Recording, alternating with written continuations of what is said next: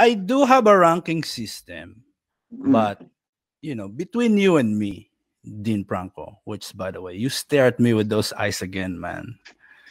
You are a sexy man, Dean Franco. Okay, we do have a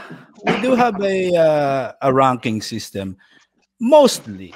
Okay, mostly to be honest with you, it's for the white guys. I tell you, leave it to the Westerners; they'll ruin everything, right? No, it's not bad. It's not bad. Wait. No, I'm not saying it's bad. Okay, but the white guys want the ranking certification like that.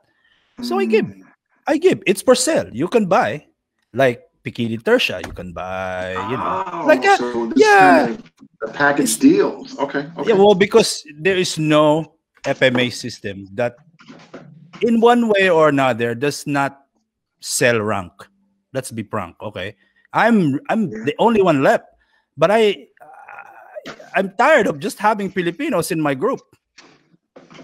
You know, the Okay. Westerners. You know what I think is with America when the traditional martial arts came there.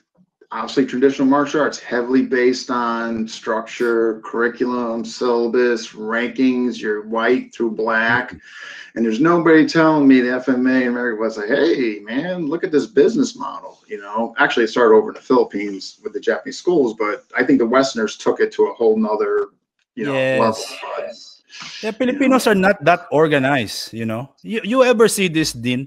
You ever see this? You see a master, okay? You see your master. You have many master, I bet. Okay, you study lots. And then, you know, you don't see master for a year, maybe 6 months. And the master even forget what is your rank. And they say, oh my gosh, you're just a guru, Dean. You are already tuhon. You've been here 20 years and you're just Correct? Correct or not correct? People there, you know? Correct. Okay. There is or if the not money stopped coming in. well, Could because be money. sometimes it's like a school. The person who does the most sucking does get the ranking.